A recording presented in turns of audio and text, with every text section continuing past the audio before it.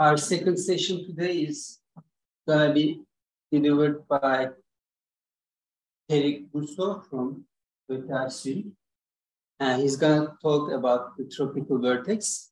Julia Arviz was to give this talk, but she doesn't feel well. So thank you very much, Pierrick, to have sub Julia. Thanks. Yeah, so thank you very much. So I will indeed talk about the tropical vertex. So let me start by saying that the tropical vertex is a title of a paper of Gross, Pandey, Siebert.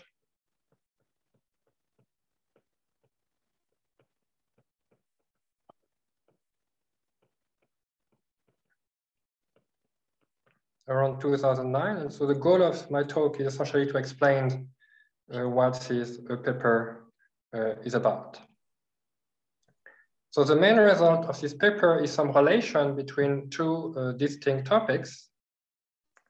The first one being enumerative geometry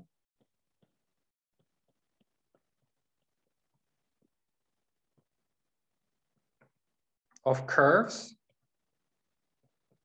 more precisely some version of Gromov-Witten invariance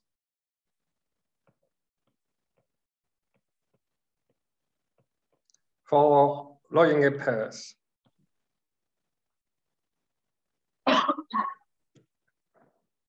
So log Calabi-Yau surfaces that we heard already a lot about in this school.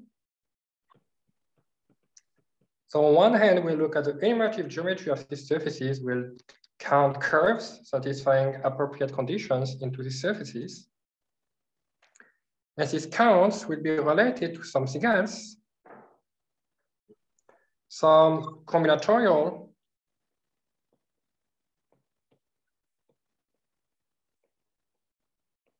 or algebraic story based on so-called scattering diagrams.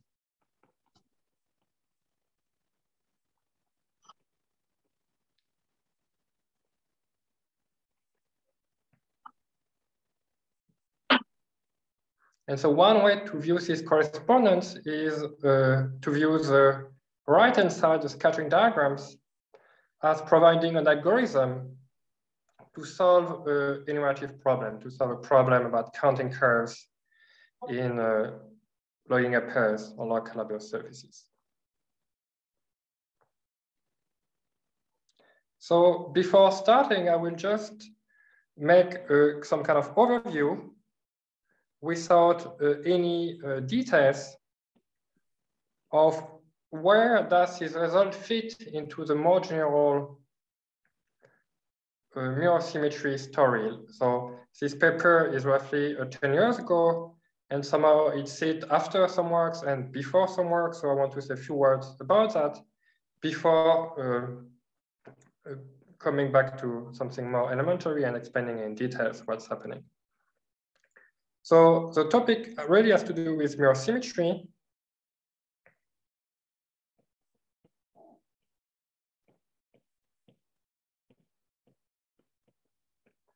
And maybe the starting point of this story is the SYZ conjecture, or maybe the SYZ picture of mirror symmetry, which predicts that you should be able to construct mirrors to Calabi-Yau varieties by looking at special Lagrangian torus aberrations and taking the dual special Lagrangian torus aberrations.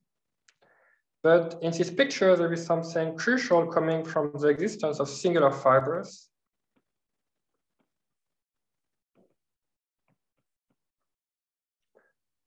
In torus aberration,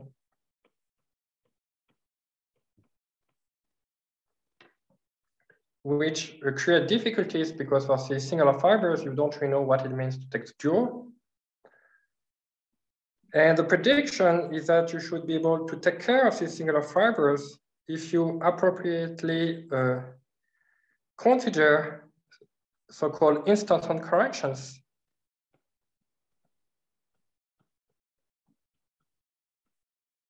So this thing is maybe some physics-related terminology, but concretely it has to do with holomorphic disk. It should have to do with count of holomorphic disk with boundary on Lagrangian torus fibers. So the prediction of around maybe 20 years ago was that to be able to construct the mirror, you should take into account these enumerative problems, this count of holomorphic disks with boundary on Lagrangian torus fibers of Lagrangian torus aberrations.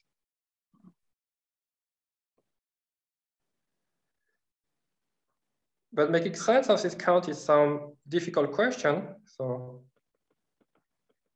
and maybe in general, you only expect to be able to make sense of that in some appropriate limit. And so somehow, so a few years afterwards, maybe around 2002, 2003, Kontsevich-Saberman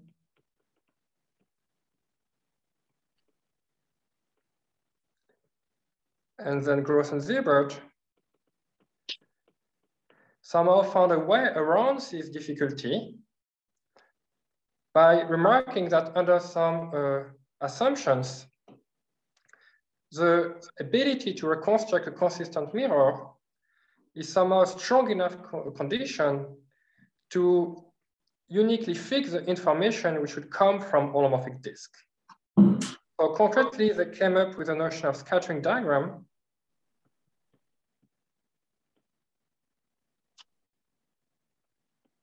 as a purely combinatorial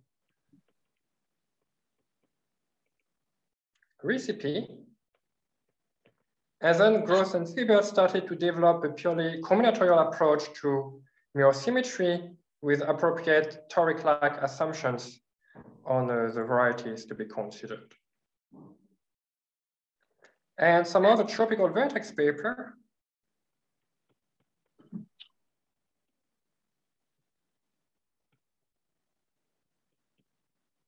is somehow the first example where this picture of scattering diagram has been connected in a concrete way to something having to do with the enumerative geometry of holomorphic curves.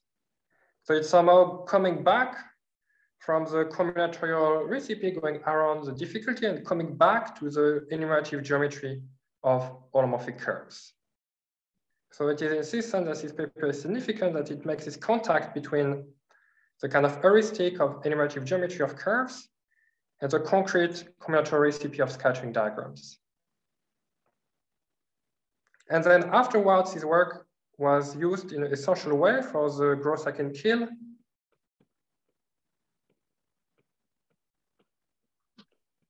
mirror construction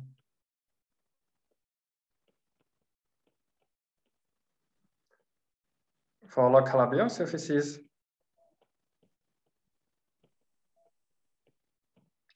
And since then, the picture has been almost fully generalized by now used as a theory of logarithmic and punctured Gromov-Witten invariants. There is some kind of entirely algebra geometric version of this instant hand corrections picture, which give rise to a kind of complete, almost complete general algebra geometric mirror construction.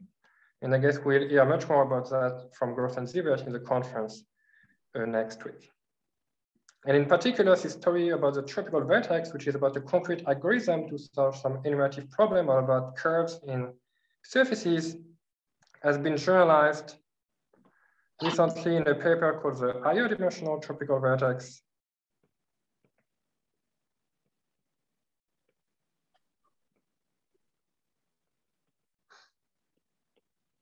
by Argues and Gross,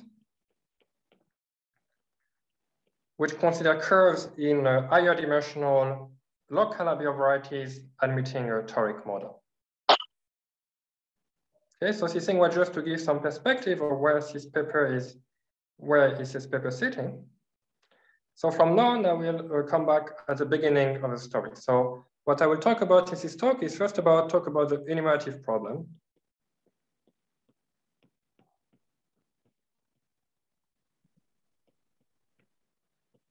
We'll be talking about curves in logging up pairs. Then I will talk about scattering diagrams.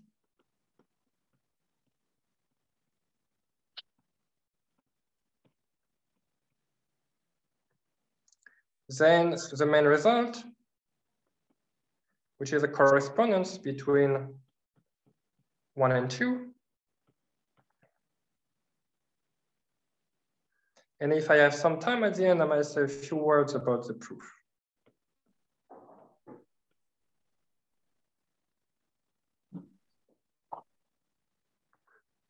Okay, so let me start by the enumerative problem. So what is our setup? Our setup is allowing a pair, XD. So as in many of the previous talk, X is a smooth projective surface.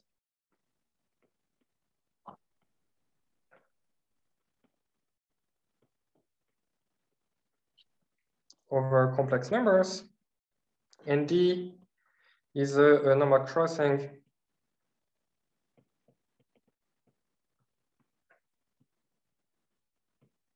anti-canonical divisor. So Kx plus D equal to 0. And we assume that D is singular.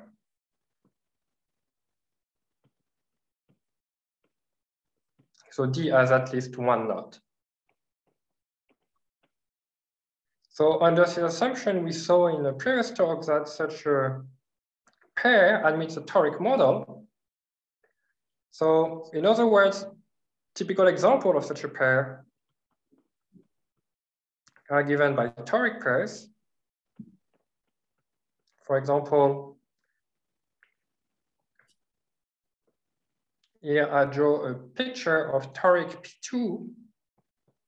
So I drew 3 lines in P2 forming the toric boundary of P2. So it's P2 with its toric boundary. It's an example of such a pair. Or other example can be obtained by starting with such toric pairs and then blowing up points living on the smooth part of the boundary. For example, I could blow up this point. And when I do this blow up operation, there is an exception divisor, which is created. And so my new surface is this blown up surface, and my new divisor is a strict transform of the toric divisor. So it is still the red triangle on this picture. And we can consider more complicated example. I guess, for example, in Travis' talk yesterday, he was considering a cubic surface, which was obtained by starting with P2, and then by blowing up 2 points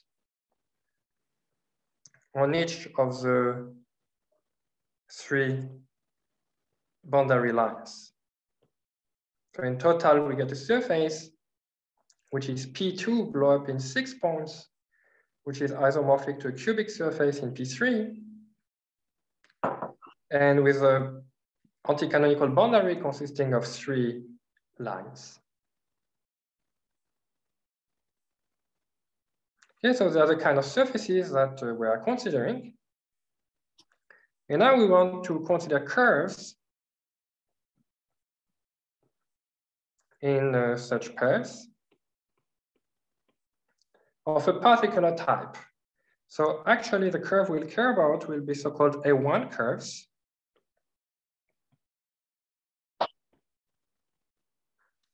And in first approximations, there are rational curves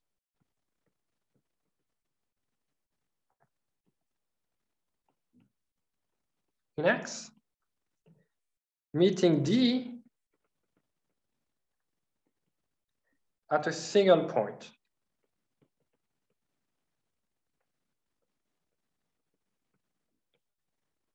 So concretely, the simple example of such a thing will be a map F from P1, the complex projective line, with one mark point that I can decide to call the point infinity on P1.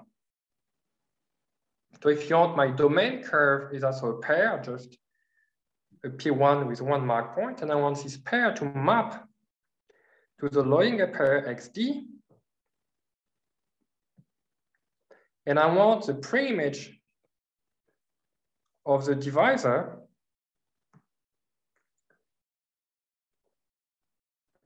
to consist theoretically only of the point infinity.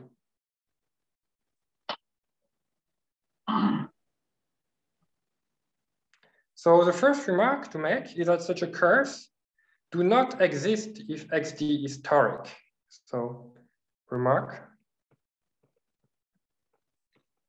if XD is toric,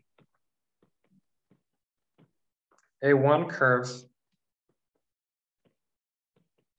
do not exist. So for example, let's look at the case of P2.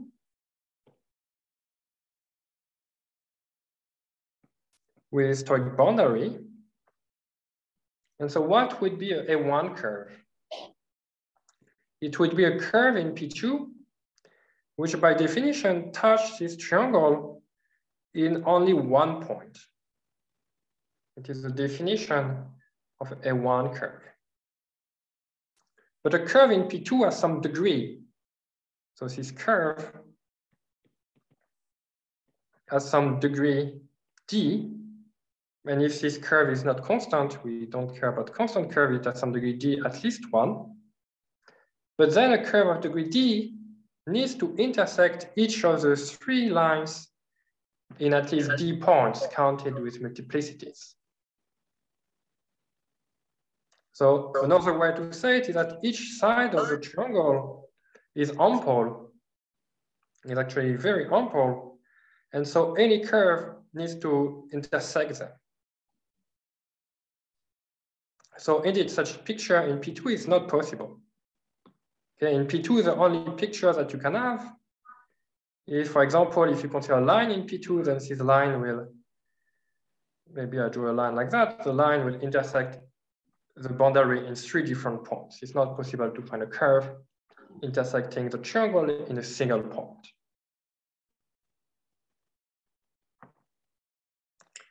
But if your Loyinger pair is not toric, then typically there exist A1 curves.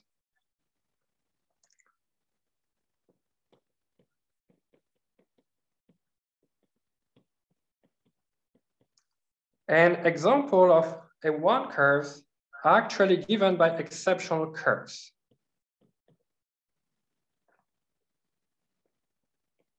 If you realize your surface as a blob of some toric surface, for example, if I start with P2 and if I blow up one point of the boundary, I have an exceptional divisor. Let me call it E. Then actually this exceptional curve is an example of A1 curve.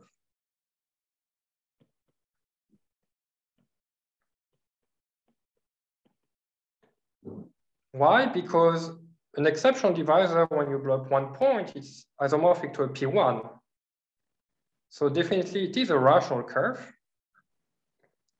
And on the other hand, it intersects the boundary in a single point, which is exactly the strict transform of the point you blow up.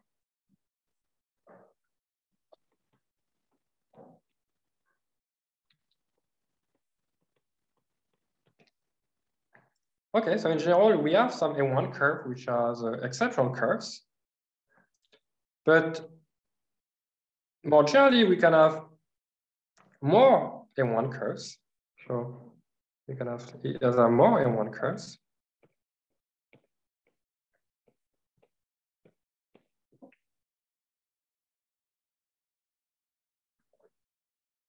Actually, in this picture that I've drawn of P2 blown up in one point, there is one more A1 curve.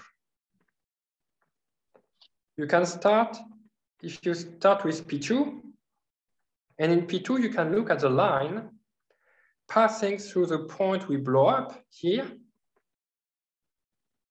and this corner of the triangle. Okay, so in P2, there is a unique line passing through these 2 points. And now you can look at the strict transform of this line inside the blob geometry. You will get something which looks like that.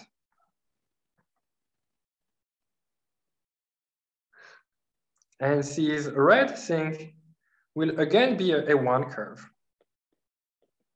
So it will be a P1 because it is a strict transform of a line in P2. And it is touching the boundary in a single point, where here this point is a corner, this corner of the triangle.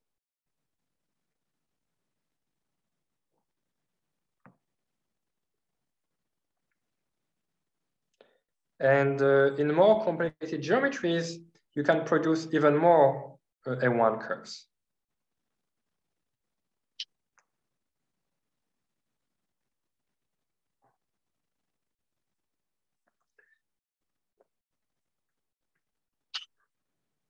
So let me make a precise definition, or almost precise definition, of the kind of counts that we want to make. So we want to count A1 curves.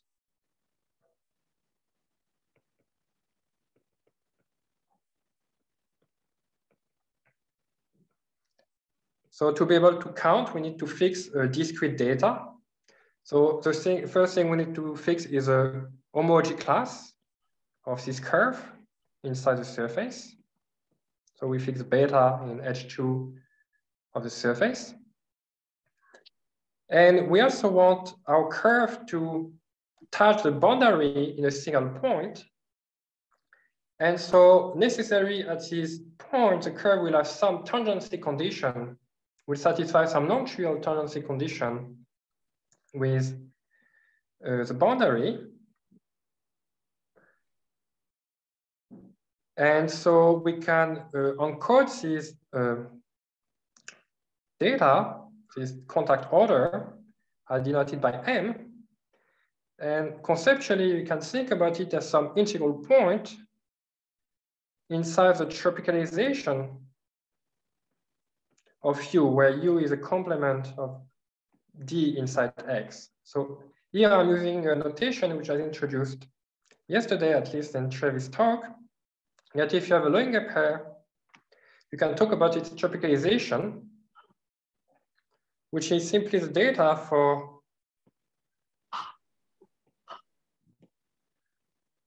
each corner of the divisor. You have some corresponding two-dimensional cone, standard two-dimensional cone. And then these cones are glued together according to the intersection pattern of the divisors. And the point is that you can think about an integral point inside this picture. So for example, the point M here. So M is an integral point. It means it is of the form A, comma B, where A and B are coordinates for points inside this cone, this two-dimensional standard cone. So it means that, okay, I don't know if my x-axis is like that, it means that here I have coordinate A and here I have coordinate B. And how do I want to think about this point M? I want to think about it as prescribing contact orders for curves in X along D.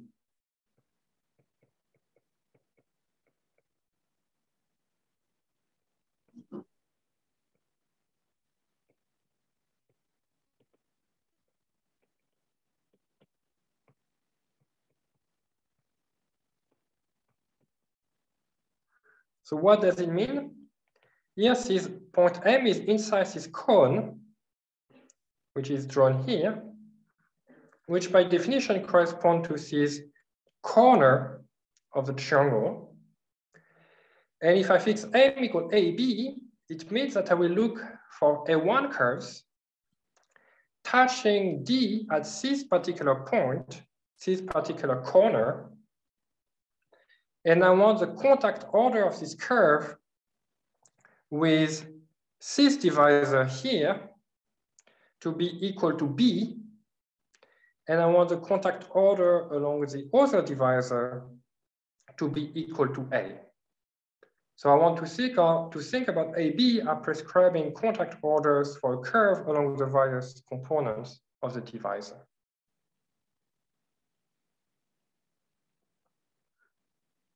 So for every such beta and M, there will be a count and beta M, which will be a count of A1 curves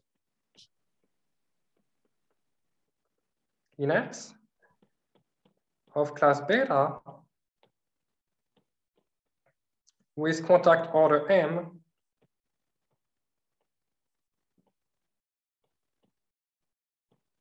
along D. So maybe just I give an example I've already given, but using this notation. If I was looking at P2 and then blowing up one point, creating an exceptional divisor E, then the tropicalization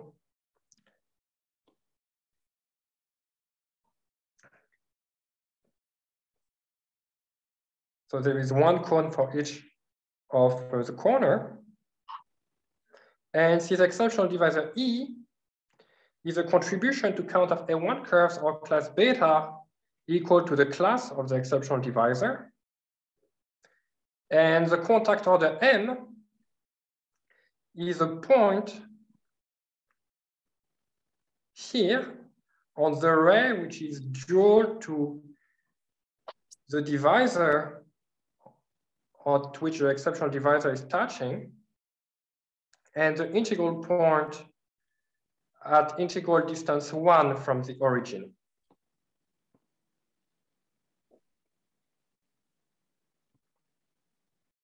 And why is it 1? It's because this exceptional divisor intersects transversely the boundary.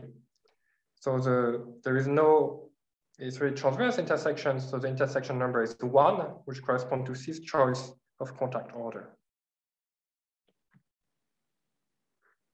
And actually, you can check that for this geometry, if you are looking for A1 curve of class beta equals the exceptional divisor, with this contact order equal to 1, actually there is a single A1 curve, which is the exceptional divisor itself.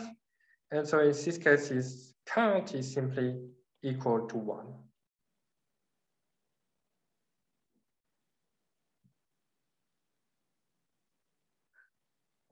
So in general, when I talk here about counts, as usual in animative geometry, one needs to be careful about what one really means by counting things.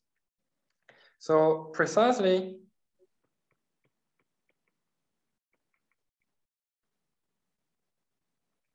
and beta M is defined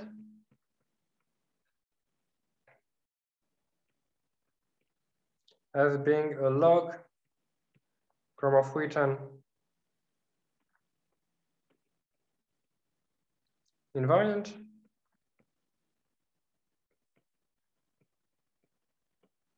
of the pair XD. So the point being that if you just have an ordinary variety X, not a pair, and if you are interested in counting curve in X satisfying various conditions, and if you want to do that in a way which produces deformation invariant answers, then one way to do that is to do Gromov-Witten theory, to really count of stable maps, and then there is a whole machinery producing compact moduli spaces from which you can extract numbers, so-called Gromov-Witten invariants. And in the case where you count curve inside the variety X, where you also impose tangency conditions along a normal crossing divisor D, which is a situation in which we are here, there is a generalization of Gromov-Witten theory called logarithmic Gromov-Witten theory, which has been developed by Abramovich Chen.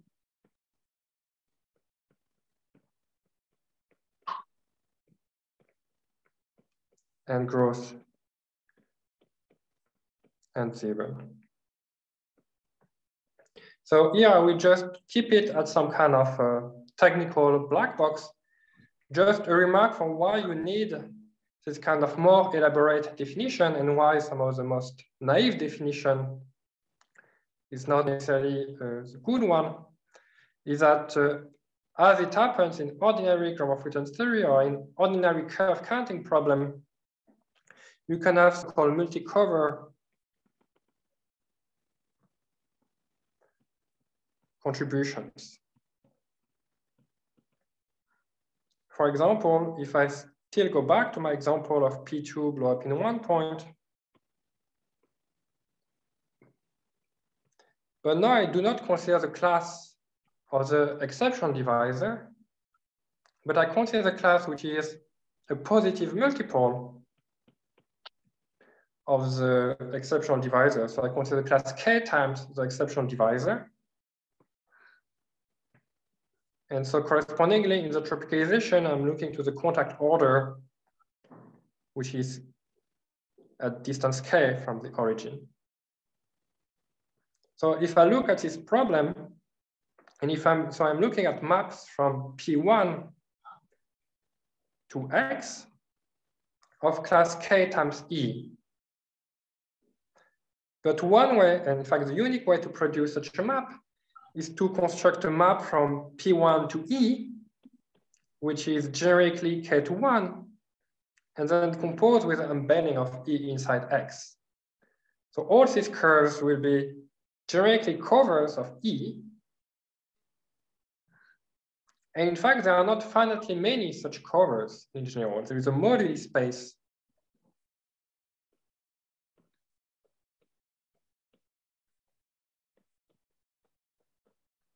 of such covers. And so you need to do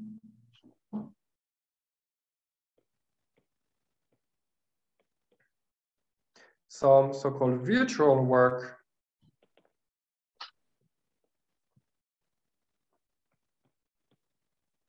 to extract numbers. Another way to say it is that when I'm talking about count of A1 curves, for that, even to make sense, I need to know that there are only finitely many A1 curves so that I can count them. And you can argue that somehow the expected dimension or the virtual dimension for the moduli space of A1 curves is indeed 0. So in the ideal situation, you expect to have finitely many A1 curves.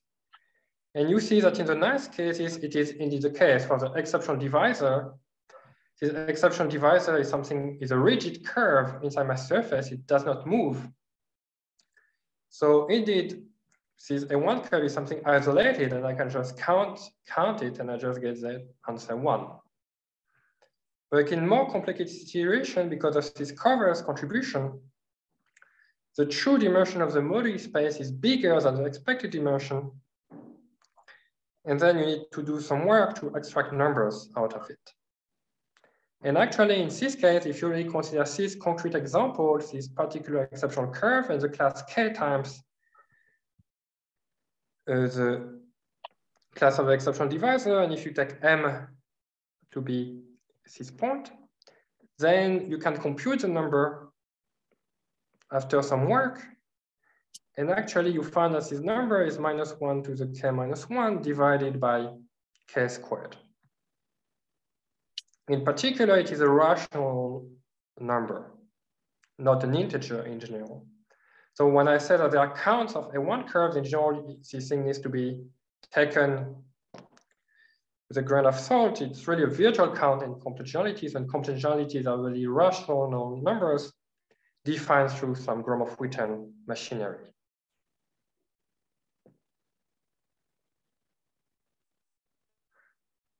Okay, so before switching to scattering diagrams, let me just make some kind of symplectic remark for why you might care about A1 curves.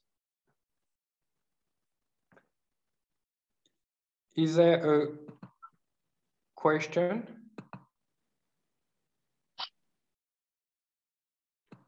I see someone. Can you hear me now? Yes, I can hear you now, yes. Yeah, so I just got confused about your tropical Yes. pictures. So what you drew looks to me like a tropical line, but we are dealing with a surface. So I don't know how to read your picture. I'm sorry, it's because this picture really includes these two-dimensional cones. Oh, and this is a planar picture, or I should think of them as like so three corners in three walls in space, or what? So, okay, so there is two levels at which you can think about this picture. The first level is just as an abstract cone complex, just three cones glued together. And at this level, it does not matter if it is in a plane or in space. But there is a more refined level, which I guess was discussed in Travis' talk yesterday. You can put a natural integral affine structure on the complement of the origin on this picture. By some recipe determined by the self-intersection number of the various divisor component of the surface. And in such a case, this picture as an integral affine manifold with singularity is no longer embedded inside the plane with this standard integral affine structure.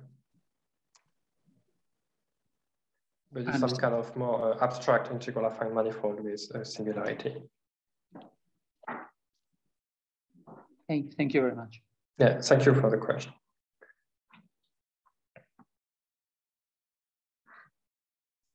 So just without any details, because I don't think it's fully understood how to make this thing precise.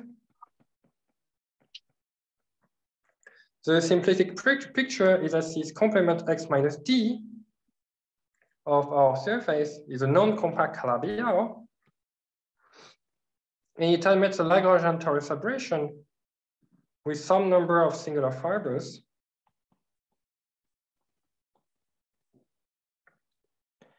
And some of the symplectic point of view on the XYZ picture tell us that mirror symmetry should involve holomorphic disk in this geometry with boundary on this Lagrangian torus fibers. So maybe here I draw something which is supposed to be a picture of a disk. So the disk has a boundary here, wrapping a cycle on this particular torus fiber. So this thing is what maybe you should consider from the symplectic point of view. Whereas here we are adopting some algebra geometric point of view by considering A1 curves. So in our algebra geometric perspective, you already consider the compact geometry X, where you add the divisor D at infinity. So maybe on this picture, I draw something like D, maybe D is somewhere at infinity, something like that, very roughly. And it's kind of made of P1, so it's kind of made of things which have cycle like that. As a naive picture of what the relation between this holomorphic disk and the A1 curve is that you can imagine that if this holomorphic disk ends on some Lagrangian torus fiber, which is somehow very close to infinity, then you might hope to be able to close it in a canonical way by gluing a disk on the other side, touching infinity, the divisor at infinity in one point, to produce a closed curve, a closed P1 to the full thing, sorry. So the full thing here will be a closed P1 touching the boundary in a single point. So it will be an example of A1 curves. So the heuristic is that algebra geometrically it's much easier to work with closed curve, which makes sense in algebraic geometry. You count this A1 curve going at infinity. But heuristically, for many purposes, you want to think about it as cutting it into two and think about it as having to do with holomorphic disk.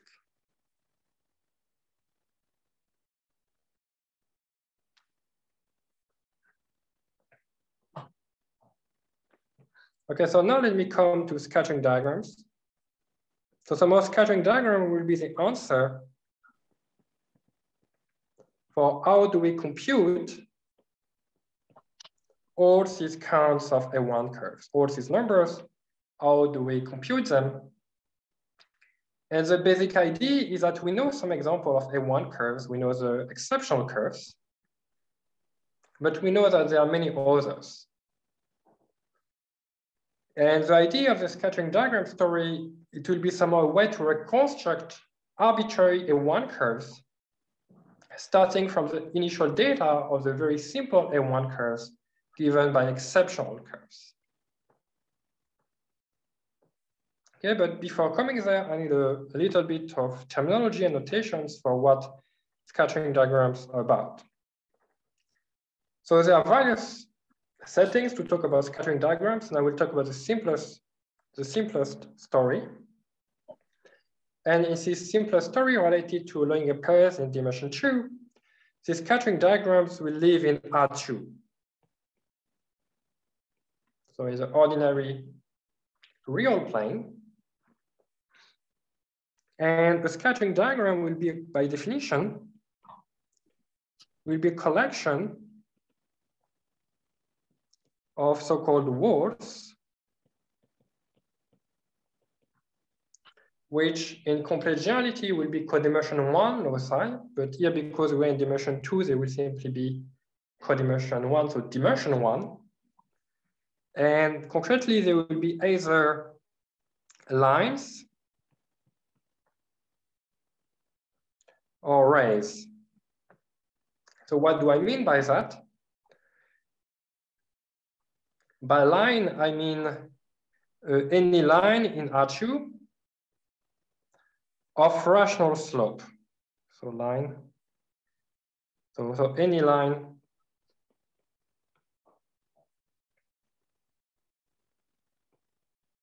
of rational slope. And by rays, I mean any half line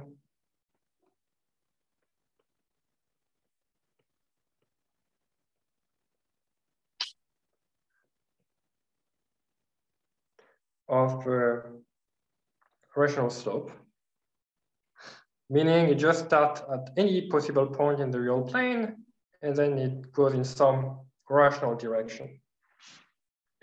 So in particular, because of the assumption on rational slope, it means that I can find some direction vector. So let me denote by M0 in Z squared,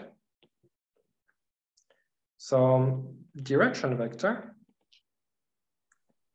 and I can pick it to be primitive, meaning with coordinates which are co-prime. And I take it in this direction, going from the starting point in the direction of the half line, when you have a half line.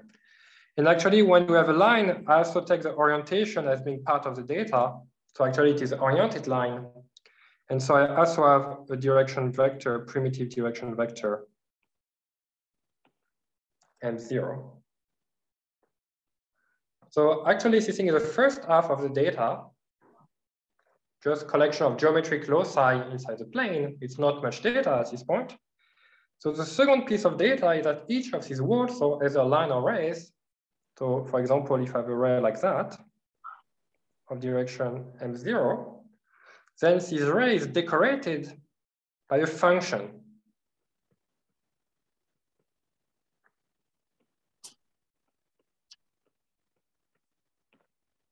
F, which is a power series in some monomial z to the power M0. So here I'm really thinking of M0, I'm using some kind of multi-index notation. So z to the M0 is a monomial corresponding to the vectors M0. So if in coordinates, it's really function of two variables. And then I tensor, and I take a completed tensor product by some ring, some kind of ring of coefficients, which is just some ring of power series, means some variable T1 to Tk for some numbers of a formal variable. So what do I mean exactly by this notation? I really mean that this ring of power series, let me call it R to simplify the notation. It's really a local ring. It has a maximal ideal made of all power series, like with 0 constant term. And then this full thing by definition is some kind of limit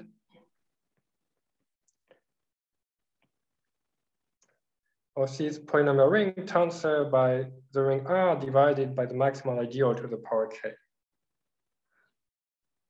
So concretely, what is this thing? F is some kind of power series. It has Z variables and T variables. And this complicated looking notation just guarantees that at finite orders in T variables, everything is finite. And the relation between this function and the ray is that the power of Z has to be a multiple of the direction of the ray. Okay, so this thing is a definition of a scattering diagram, so maybe it looks a bit strange. It's like I have some maybe one ray like that, some line like that, another line like that. And attached to this line is some function, maybe f1, satisfying this condition of this form. And attached to this line is another function, f2. Okay, so at this point, the scattering diagram is just a collection of lines or rays decorated by power series.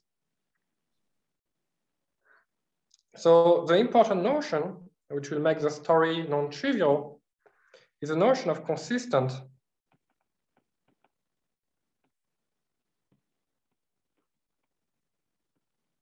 scattering diagram, which will be a very non-trivial condition on this collection of lines decorated by functions. So let me explain what it is.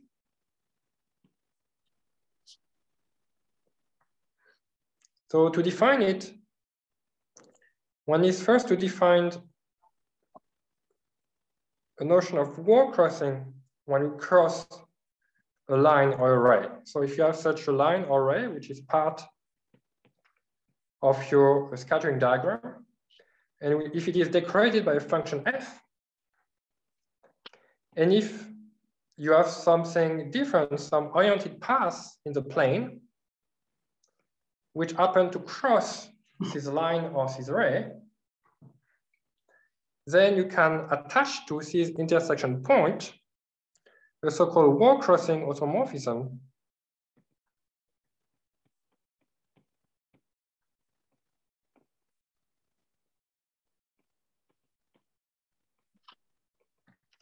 which maps a general monomial of the form Z to the M, where M is an arbitrary element in Z squared, so arbitrary Laurent monomial in two variables, and you map it to Z to the M times the function attached to the ray to the power, the pairing between N and M,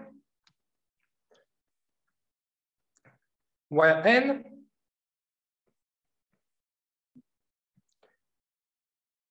is the primitive normal vector to the ray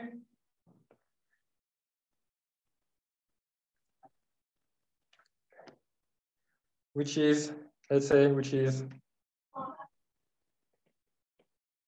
negative before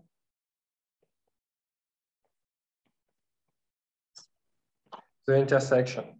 So what do I mean by that? As a ray, it's something, it's a locus of codimension 1. So it has a normal vector which really live in the dual space of this lattice Z squared. And because it's something rational, it has a primitive integral normal vector.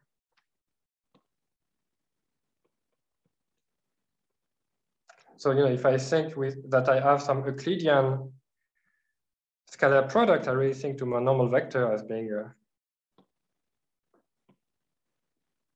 something like that, but intrinsically it really lives in the dual space. And I have some choice if I orient it in one way or the other way, and I fix the orientation by asking that it has negative evaluation of the part of the path entering and positive on the part of the wall going out. And then what is here is a natural pairing between the lattice Z square and its dual lattice. Okay, so you can think about this function attached to the rays at defining wall crossing transformations. They tell you how to transform monomial Z to the M when you cross along a path across such a line or such a ray. And it's given by this explicit formula. And now you say that your scattering diagram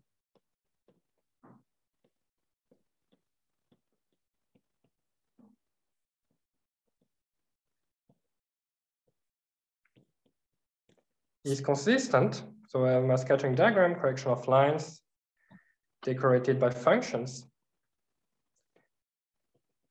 If for any choice of closed loop inside R2,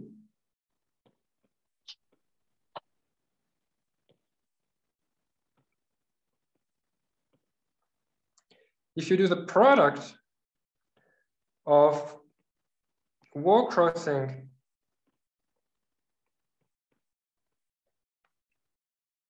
automorphism that you find each time you cross a ray of the scattering when you move along this path. So here you have some wall crossing automorphism at this point, then you continue.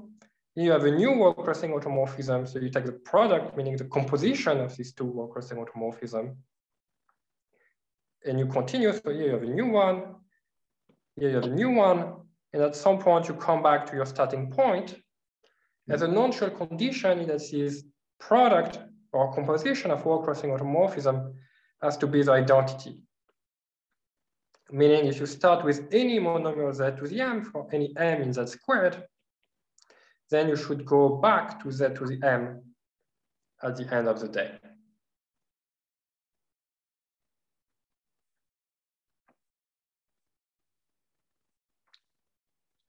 And the claim is that this condition to be consistent is a very strong condition. So to be consistent, consistency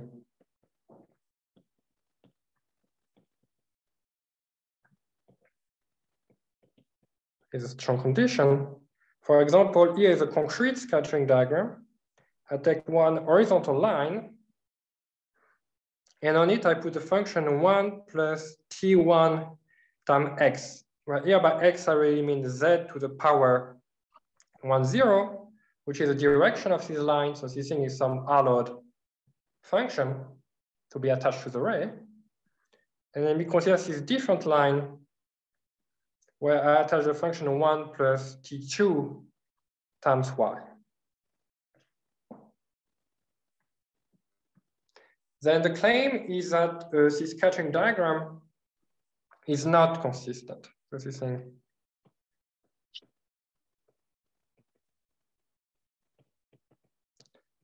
So it's an exercise that I don't have time to do it.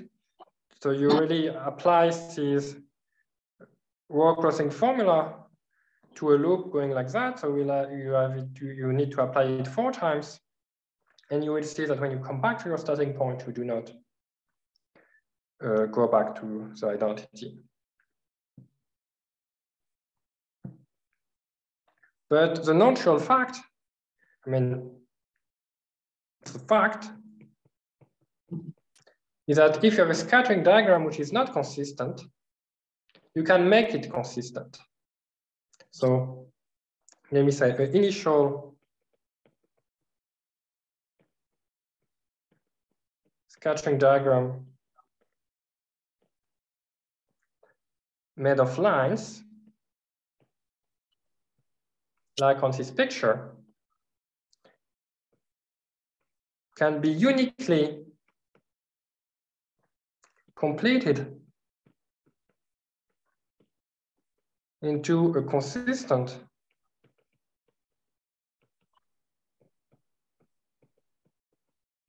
scattering diagram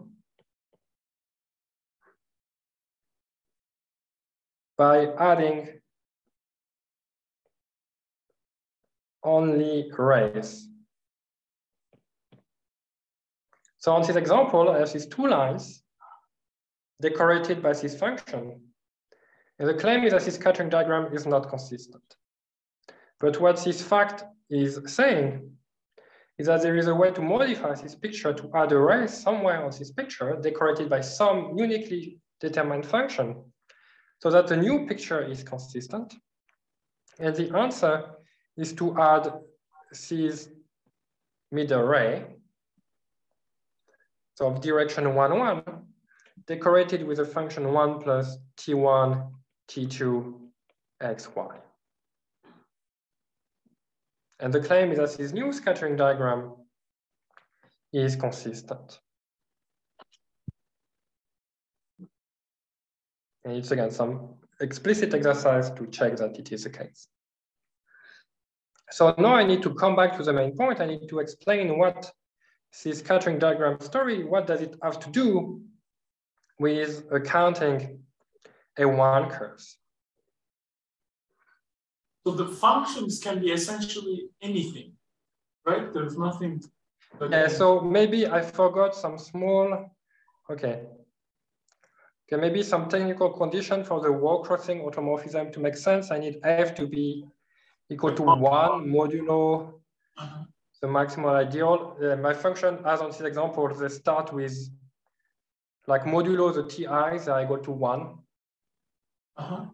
Because more generally, there might be like power series in the T variables. And so in order for like product of this power series to make sense, I need to have a constant term 1. But yeah, apart from this kind of convergence condition, at this point, they're essentially arbitrary things. Yes. So, but in 1 minute, I will describe a concrete scattering diagram which will first be given in terms of lines decorated by concrete explicit function as simple as 1 plus t1x. And then we will care about the functions which are produced by the consistency condition. And these functions are uniquely determined by the consistency condition, but they can be very complicated.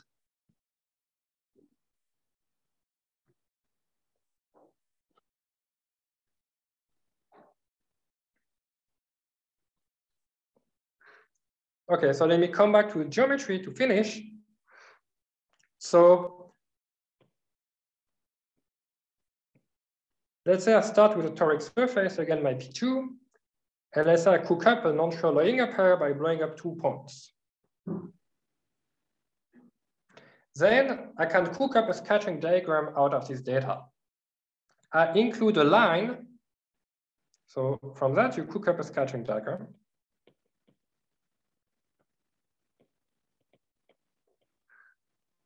How do you do that? You include a line for each of the points you blow up. And you take this line to be in the direction of the ray in the fan of the toric variety of the toric surface on which we are blowing up this point. So here I'm blowing up this point on this side of P2, which in the fan of P2, if I draw a dual fan, in some horizontal direction, so I draw some horizontal line. And similarly, I'm blowing up a point on the other side, which corresponds to a vertical ray in the fan of P2. So I also draw a vertical line. And I decorate this initial one by something very simple, 1 plus T1 times essentially Z to the power of the direction, the primitive direction of this line. So in this case, the primitive direction is just 1, 0, so it's just X. And here I decorate it by 1 plus T2, Y. And I introduce a variable Ti for each ray. Like for the first ray, I just put some T1. For the second ray, I just put some T2. If I have more rays, if I blow up more points, I have more rays, I have more Ti variables. Okay, so I get this very simple scattering diagram, which is exactly the form I was talking about previously. Just the combinatorics of which point I blow up to construct my Loinger pair. I can use it to just write down these very simple lines in R2 decorated by this very simple function. Now the non-trivial recipe is to write down the corresponding consistent scattering diagram. And the claim is that there is an algorithmic way to do that. So this fact says it's telling you there is a unique way to do that. Actually, there is an algorithmic way to do that. And as I explained before, in this example, you need to add this ray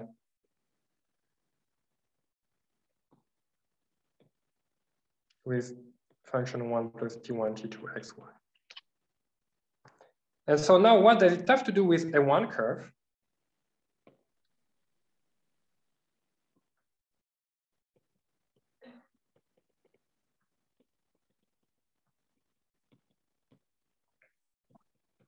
So essentially the theorem, the main theorem of the tropical vertex paper of Groth-Pandey-Pandey-Siebert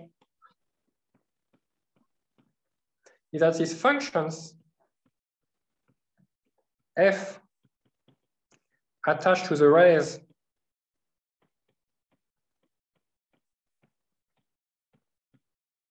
of the consistent scattering diagram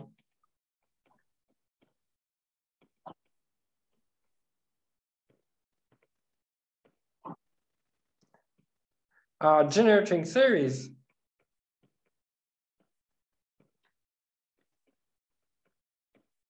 of the counts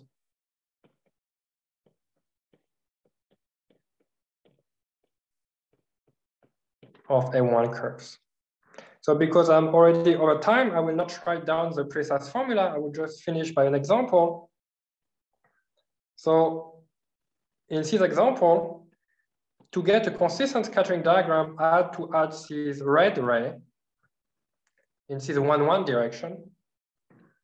And the theorem tells you that the existence of this ray has to do with the existence of particular A1 curve in this particular log-Calabi-Loinger pair.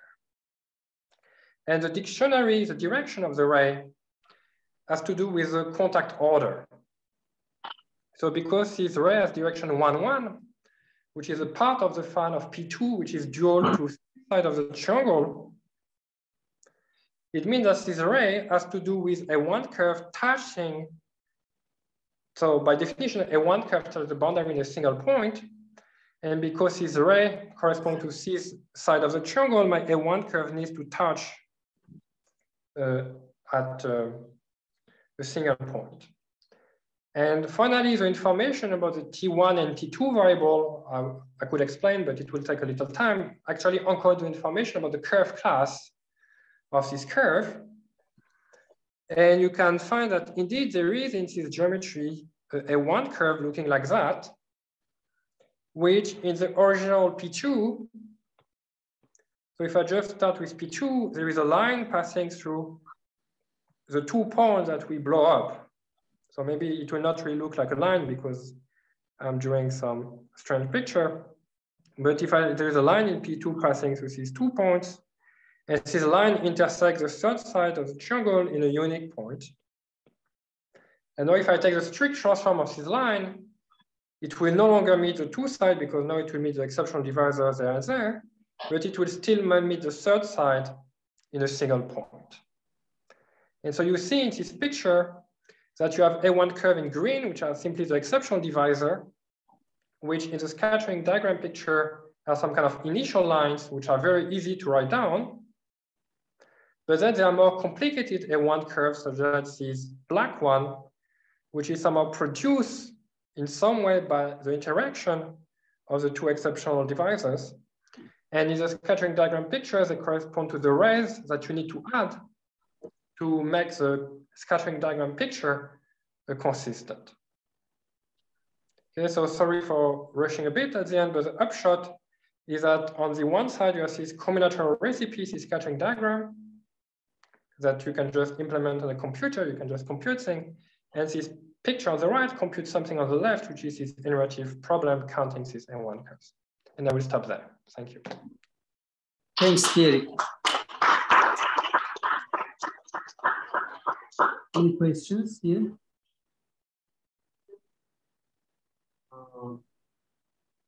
I'm sorry, can you repeat? Okay.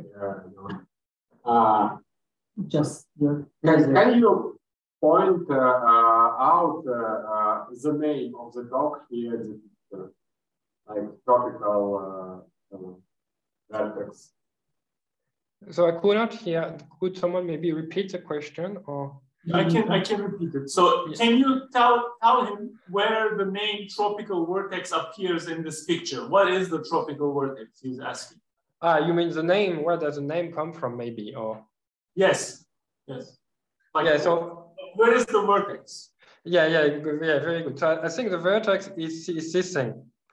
Is a place where the scattering is happening around the origin.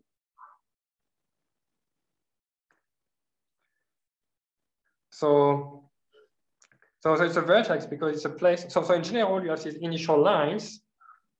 Yes, these initial lines are always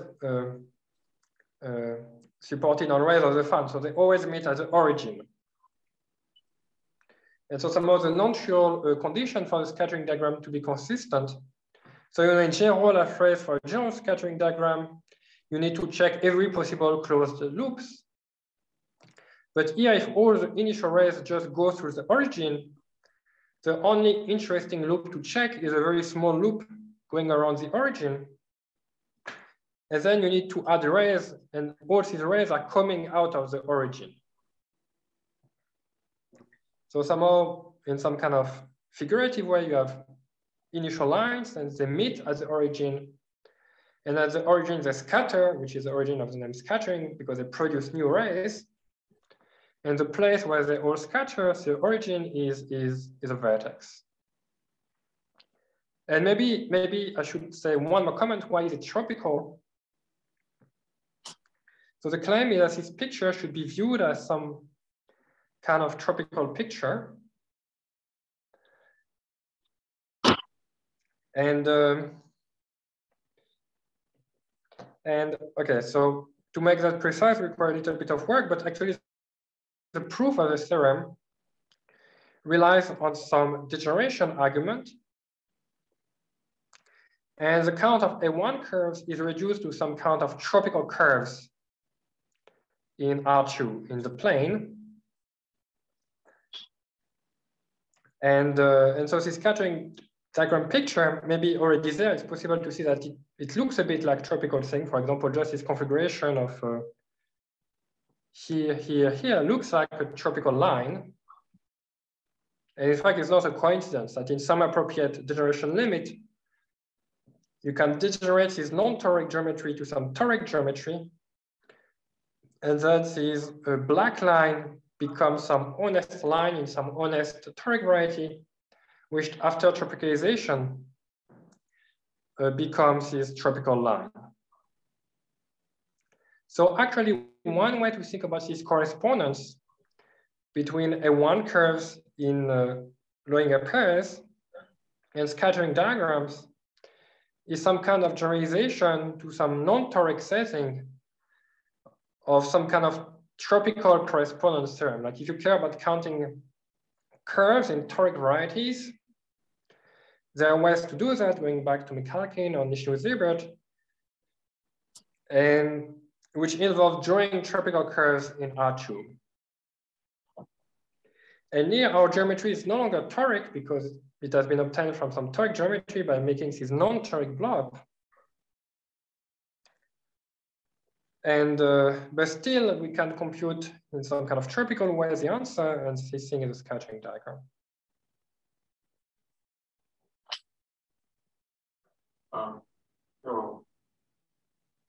I wanted to also just, is there any way to show us the fourth and fifth curves as well? Like, you know how you mean the vertex, the upper vertex to the yes. So in this picture, so But I don't understand the tangency.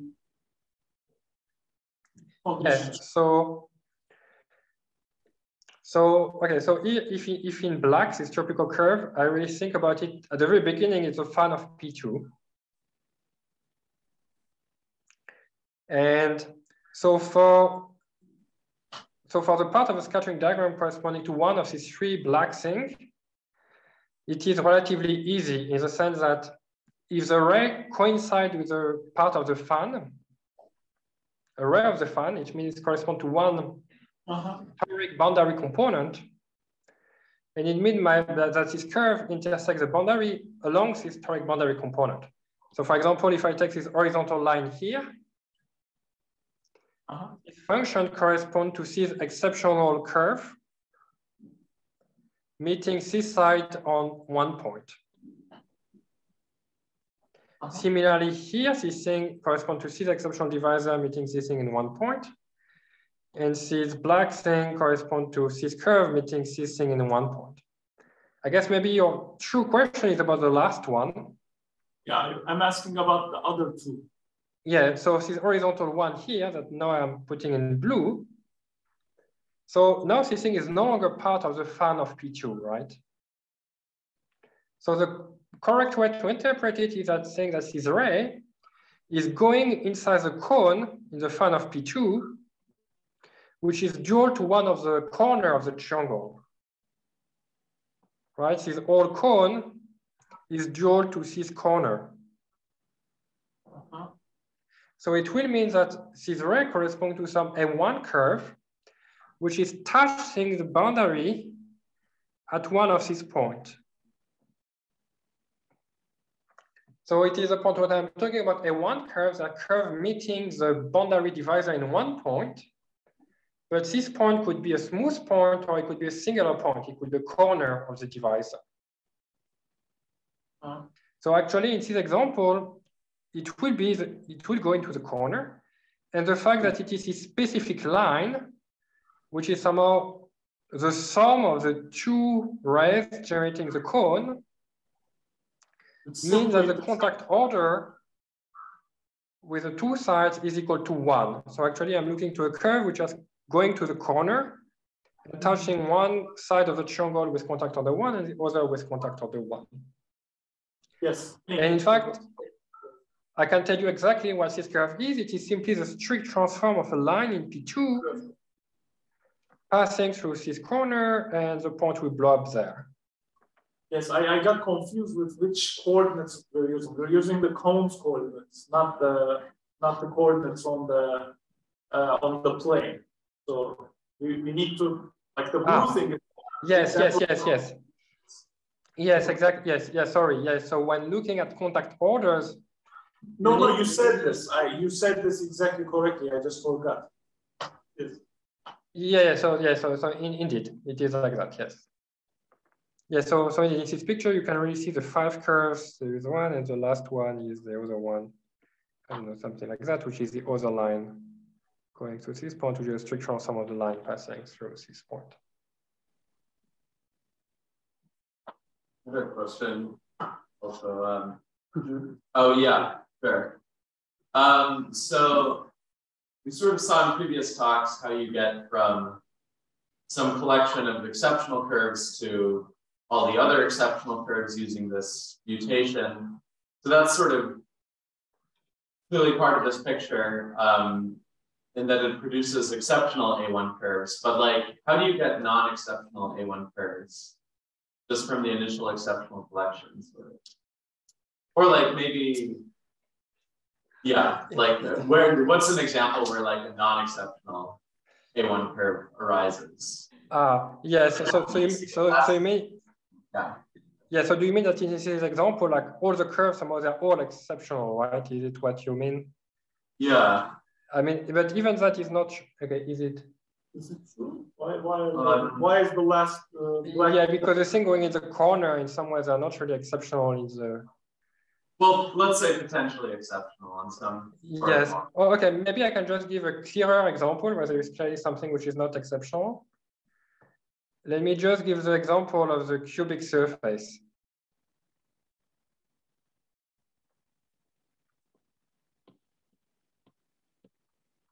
So P2, and I blow up 2 points here, 2 points here, 2 points here.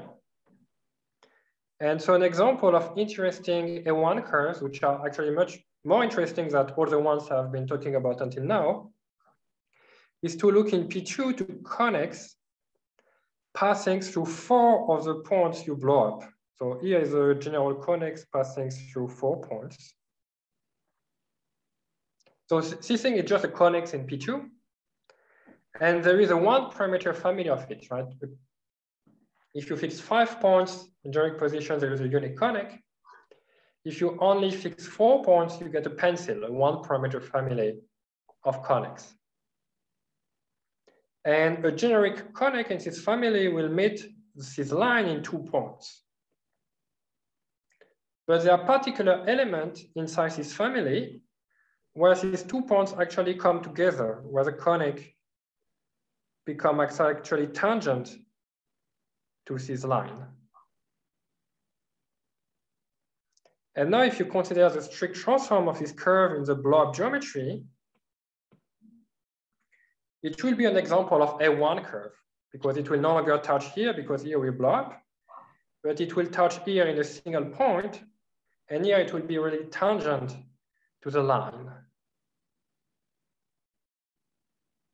Sure, that example makes sense. I guess I was asking though, like, somehow that curve, you can discover the existence of that curve from only the data of your initial scattering diagram, which is just your original 6 blow-ups. Yeah, so the claim. So like, how can you, I don't know, is there a geometric way to see that this red curve exists from, well, I don't know. We can talk about it later. Yeah, I mean, maybe just a single thing I can say that, I mean, in the symplectic heuristic, if you think about this kind of holomorphic disk moving in some torus vibration, some other scattering diagram will tell you how to glue this disk together to cook up more complicated curves.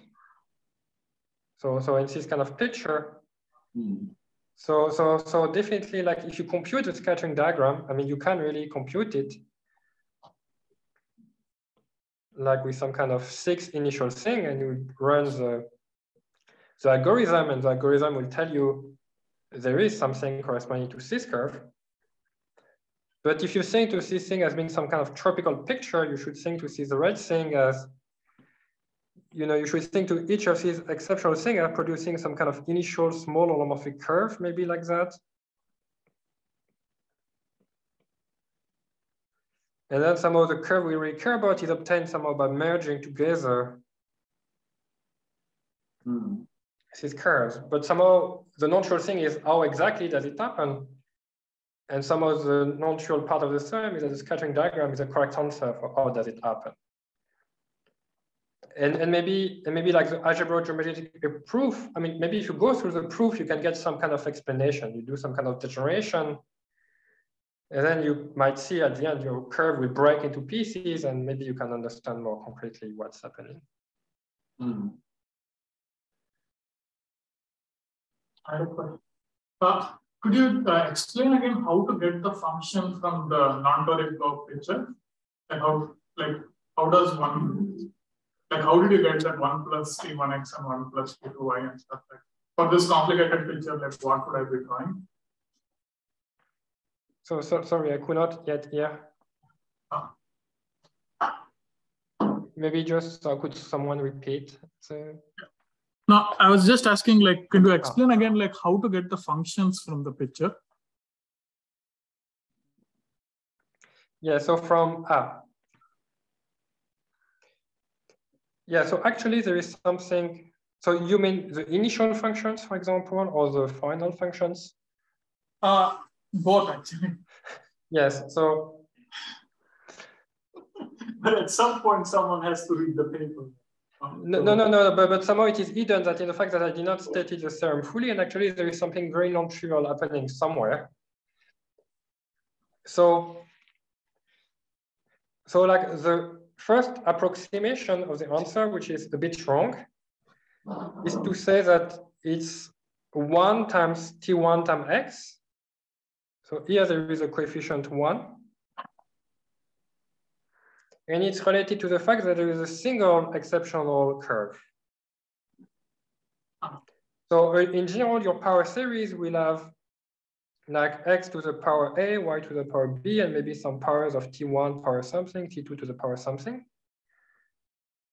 And as I was trying to explain before, the powers of x and y, maybe in correct cone coordinates, are related to the contact orders of the curve you are looking at. So it's related to what I was noting before by m. And the powers of t's have to do with the curve class. So it has to do with beta. There is some recipe out from the t variables to cook up a curve class beta. And then the coefficient in front of that roughly should be related to the count of M1 curve and beta M. So here, because there is a coefficient 1, it's related to the fact there is a single curve. And similarly, here the coefficient is 1, because again, here there is a single curve. Whereas, for example, in this example of this cubic surface, actually this particular— Yeah, but you have to, sorry, you have to exponentiate it. Yeah, that's what, so okay, I just wanted to arrive there. So here, I say it is approximated true, it's not correct. Yeah, so there is a fully correct formula. The fully correct formula is to say the function f is some exponential sum over k greater or equal than 1, k times n beta k times m0. And let me write something schematic like t to the beta k m0. So if m0 is a primitive direction of the ray, even this, you have to take like some Poisson bracket with the, don't you think? Something like that. So I think here I've written it in the correct way because I put a factor k here. Oh, yes. Sorry. Yes. And so indeed, you can check that at some point I talk about this multiple cover story where you just have exceptional divisor contributing 1. But then I claim that if you look to multiple of it, it will contribute something a bit weird, like -1 to the k minus 1 over k squared. And so if you just plug this number into this formula, you will get something like k times -1 k minus 1 over k squared, t to the beta z to the k. And this k squared produces some 1 over k. So actually this thing is some kind of power series expansion of some logarithm. And so when you take exponential of the logarithm, you exactly recover 1 plus t to the z to the power m0. So indeed, it's perfectly correct. The precise formula is a bit complicated. It involves this exponential and this k factor, and it has to do with this multiple cover phenomenon. And in particular, this initial function 1 plus t1x, they are somehow deceptively simple somehow. They do not just come from the fact that there is a single curve, but they come from the fact that there is a single curve, and all these multiple cover has a very specific structure.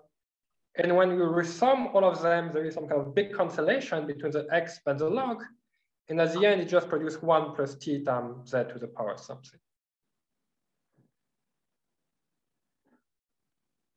Thank you. Any question in the Zoom room? Here. Okay, let's thank Pierrick again. Thank you.